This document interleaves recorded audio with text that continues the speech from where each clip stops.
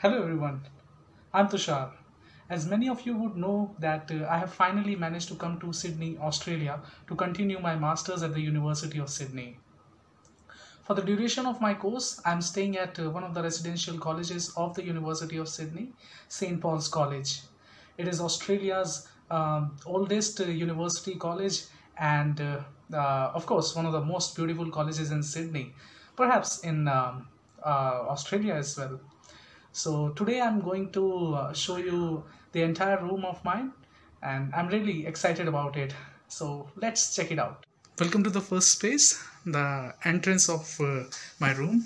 So on the right hand side of the entrance there is a washroom which is so clean and has a separate shower space as well.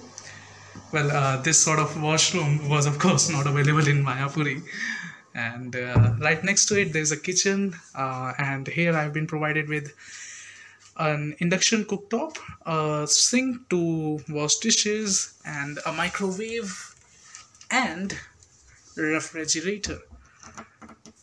And in front of it there's an almirah, as you can see, where I keep my clothes and some other stuff.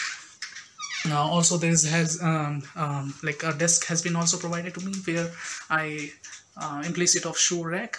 So now we are entering into the room.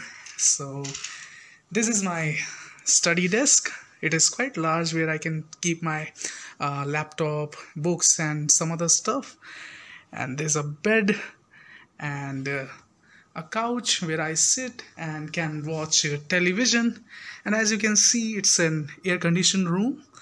And let me take you to the favorite part of my room, which is window cum balcony, from where I can see the campus area and the beautiful Sydney University quadrangle.